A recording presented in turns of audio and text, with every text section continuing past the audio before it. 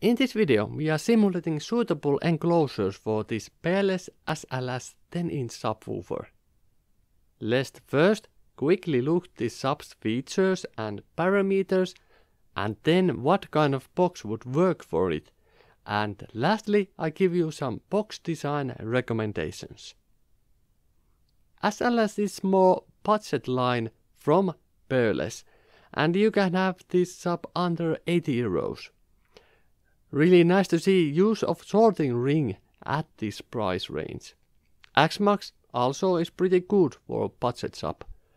I calculated efficiency bandwidth product to be 54.9. That leans more on the sealed side, but this sub will work with large enough vented design also. Parameters for this sub are easily available at Tymphany's website. I'm rating this datasheet 3- out of 3. All the needed data is there, but it could be presented nicer and made easier to read on the datasheet and on the website, which is better out of these two.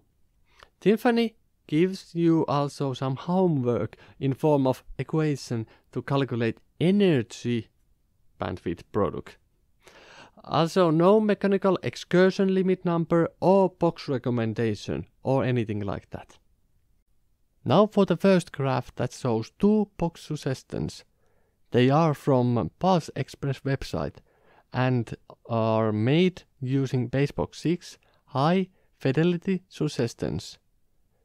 Having more volume with the sealed, as we can see now next, has diminishing returns.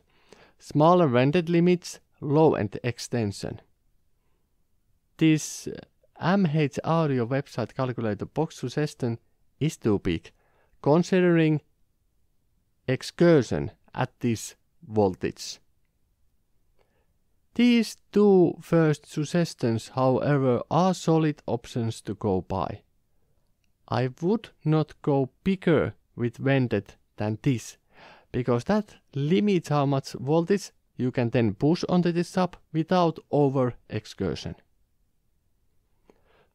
Now my recommendations.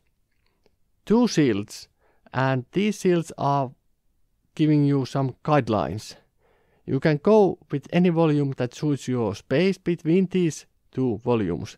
Example, that 35 liter suggestion from the last graph is good choice. If you have the space for bigger than this 60 liter box, then the vented makes more sense. And here is 3 suggestions for vented enclosures. Delay wise, these are really good. This next graph shows these same boxes now with the drive voltage when the linear excursion is starting to pass.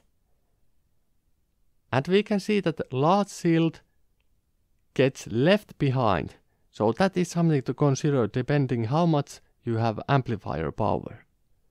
These other boxes are pretty similar over the 65 Hz. Vented obviously gives you more low-end extension with the price of giving up space, having to have bigger box.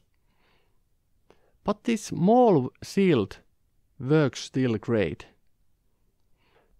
Second axis is the impedance, and it dips down to 6 ohms at some times. For the conclusion, this sub seems great budget hi-fi home DIY sub for sealed or large vented. For compact or small vented enclosures, there is better options than this sub. Amplifier wise, thing to consider is that the sub has 8 ohm nominal impedance, but power wise this doesn't need much. Linear Xmax limit probably is exceeded even with 70 watts of power. How much there is mechanical excursion beyond that, it's hard to say.